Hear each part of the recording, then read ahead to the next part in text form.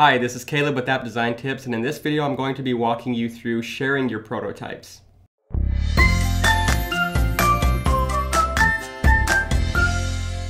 In the last few videos we got a little familiar on how prototyping works in XD, and now after you're done with a prototype, how do you share this? Well, there's this little share button here, and in the title field we can just name this Gen X Clothing or Gen X Store. And then in the Chapter 1 folder, we have a PNG that's called Gen X-logo. We're going to just drag that into the icon area. We can see that it's going to start at the products page. And now we want to allow for comments. So whoever we're sharing this with can comment and give us feedback. And now all you have to do from here is click on this Create Link button. And this will generate a link that you can copy and paste anywhere you want.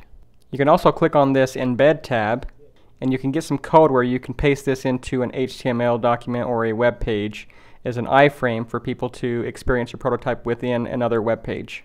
Now if you just want to view this link and see what the recipient is going to view, you can actually click on the link here, and now a user can come in here and test this as if it were live. And they can also click on this full screen icon to kind of give a black background and just put the focus on the prototype. Or you can click Exit and click on this comment button to add comments for the designer or any colleagues.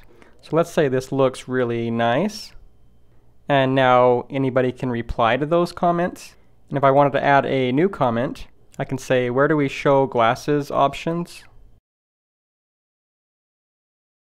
And we have this little button here pinned to Artboard, and if we click here we can actually drag this comment anywhere on the screen. So I'll click right here, and now if you hover or click on this, you can see where this comment is. And so this is really nice when you're sending this out to multiple people and they can give you different kinds of feedback, and you can actually see where on the screen they're pointing out to different objects.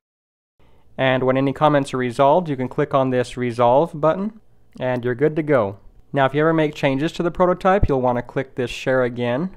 And if you want to manage the multiple links that you create, you can click here in Manage Links.